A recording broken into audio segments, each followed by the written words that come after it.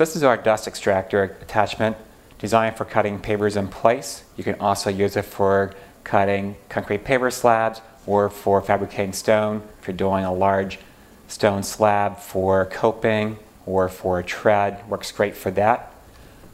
One of the things I get asked sometimes is how do you cut a radius when you're using this attachment?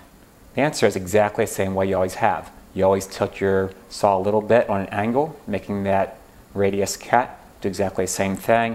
What's going to happen is as you tilt this to make that radius cut, you're going to open up a little bit of gap beneath this plate and the pavers. It does not matter. There's enough airflow. It'll still pull the dust from here back into the hose. It's not going to escape out the side. The bottom of the Dust Xtractor has a poly wear pad that keeps us from scuffing the pavers. Sometimes when asked, is the thing bulky to handle? Not really. All the weight of the saw and the attachment are basically riding on the pavers on that poly wear plate.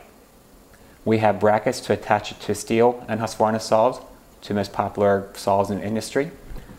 And the same bracket that attaches it to the Dust Xtractor also works for other attachment called the Dust Shark. The takeoff in the back here is angled slightly, so you can keep the hose off to the side, going around curves. We've also paid attention to the width of this attachment.